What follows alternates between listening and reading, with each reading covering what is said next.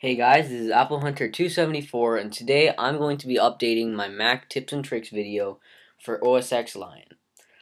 First of all, before we start this video, I want to apologize for not making videos for a long time. I should have done this a lot sooner, but I plan on making them more frequently, starting with this one. So let's get started. So the first one I'm going to show you is concerns fonts. So if you want to add an accented character, so if I want an accented A, I just hold down the A and that list pops up.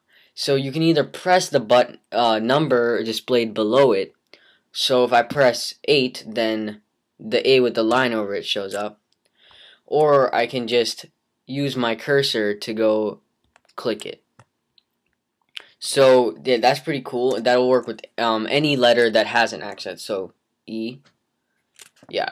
So also another thing is in any application, you can go into the edit menu and go to special characters.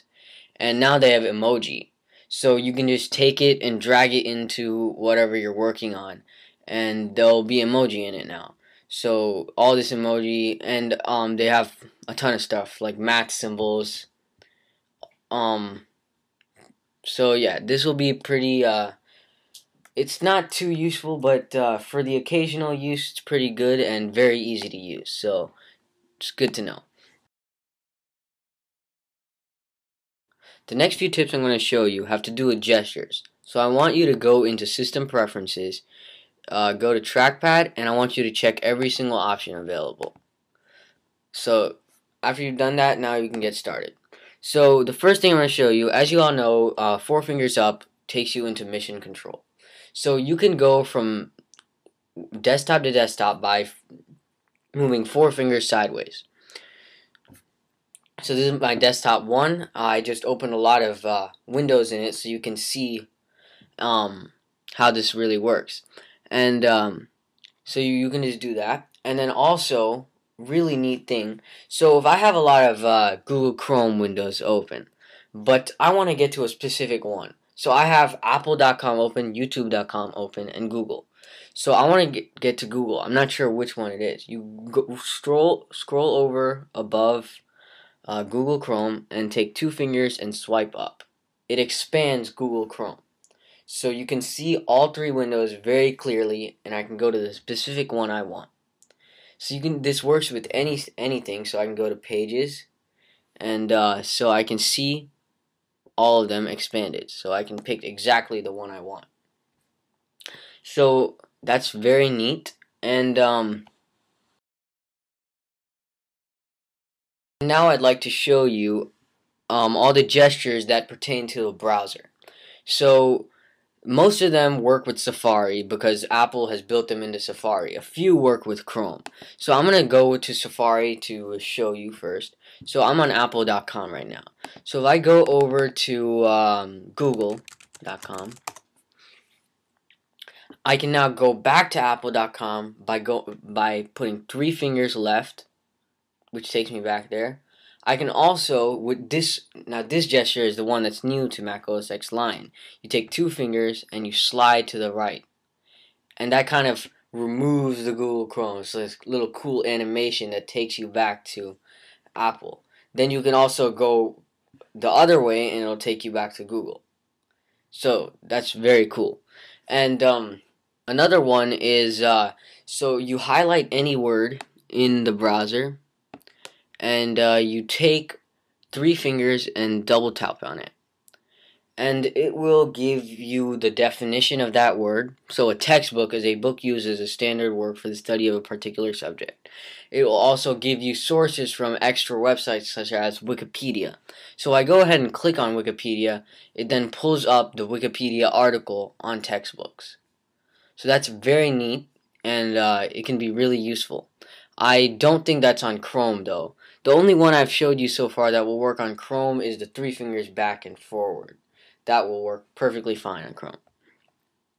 So that is pretty much it for the gestures. The ones I've showed you so far are mainly the gestures that people don't know.